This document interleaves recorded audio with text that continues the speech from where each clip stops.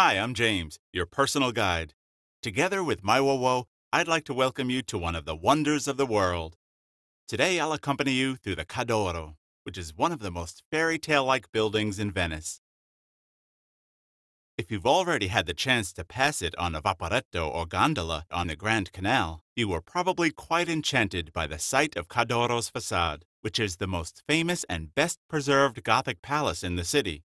The triple series of arches, the convoluted battlements, and the marble coating make this building the very symbol of the splendor of the Republic of Venice, even if the gilding that gave the palace its nickname faded away centuries ago. Cadoro was built in the first half of the 15th century for the aristocrat Marino Contarini. The building's project was designed by Lombard master builders, but its decoration was entrusted to a Venetian artist who also worked at the Doge's palace.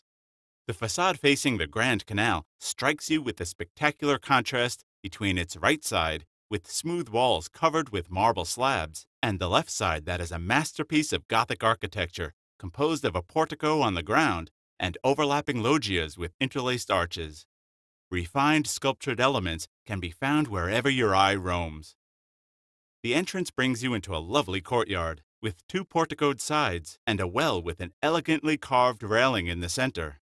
Even the Gothic-style stairs are a real gem and have been preserved very well. One side of the portico still holds the ashes of the palace's last owner, Baron Giorgio Franchetti.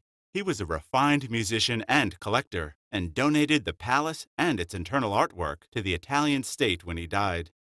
The Franchetti Gallery was opened to the public in the 1920s and then renovated and expanded, but it retains the character of a private collection with its magical blend of artwork, 15th century halls, and unparalleled facade overlooking the Grand Canal. Fun fact: the many owners of Cadoro over the centuries include a Russian who bought it in 1846 as a gift for the woman he was in love with.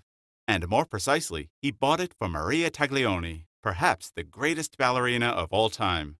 Not a bad gift.